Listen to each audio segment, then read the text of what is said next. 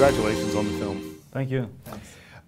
It started off as a novel, and you wrote the novel, right? You the screenplay and the novel? Yeah, both yours? Yes, yes. And now, from what I understand, when you wrote the novel, you wrote it as a novel because you thought there's no way that this can ever be made into a movie. So why bother making the screenplay? We'll start with the novel. Why was it you thought that the story was not filmable, that it was too abstract, or what was it? Actually, the novel came out in 2004, and I didn't really think it as a film story as such, because I'm both the writer and the screenwriter. Mm-hmm. But then Jens approached me and he said, Nikolaj, I really liked your book, and I think there's a film inside the novel somewhere, you know. And for you, what was it that you saw in the book?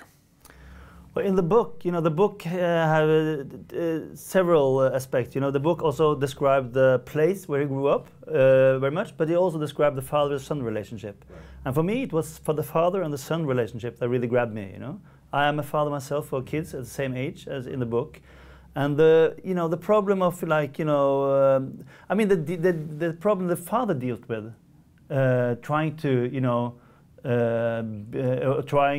well, he didn't manage to take the traditional grown-up part, right, you know? Right. I kind of, you know, it kind of talked to me somehow, you know? And at the same time, you know, it's a very touching relationship between them, you know, as a rebelling, you know?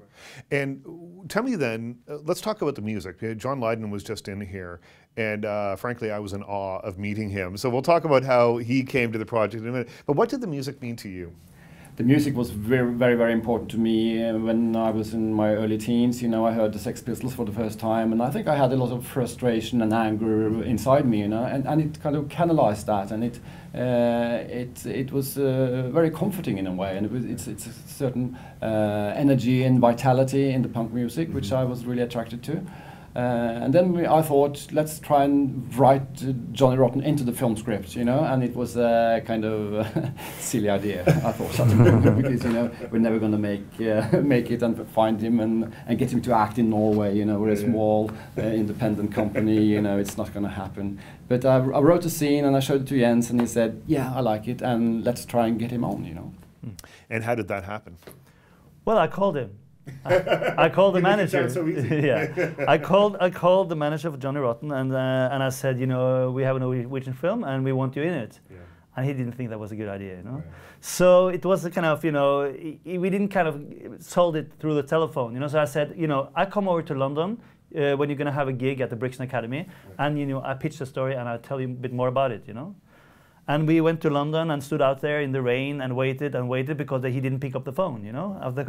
And after standing there in the rain for 2 hours, you know, suddenly the back door went open and we get in. And we talked to him about the story, and he said, well, it's a happy ending. Is he going to survive, the kid, in the end?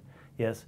Well, that's interesting. And then and then we start to get into it. And he kind of understood that we meant serious. Right. So we read the script, and he really liked the script. And then, you know, we got to talk more, you know. He's the core in the film, you know. Yeah, yeah, yeah. Then he was into it. Yeah. Gentlemen, that's our time.